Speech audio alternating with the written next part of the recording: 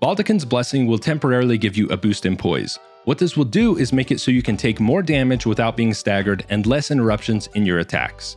It can be obtained by hugging Fia in the round table hold area of Elden Ring, located in the bottom left of the map. Now, if you don't have this option yet, you probably have just not progressed far enough in the game. Keep on going, you're going to get there. The benefit of Baldachins Blessing is it will temporarily boost your poise. You will, however, take a 5% health decrease.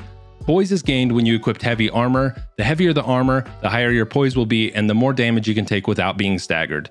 Baldachins Blessing will boost poise for about 15 seconds according to my testing. Sadly, that's all you're going to get. The trade-off is, of course, a 5% decrease in total health.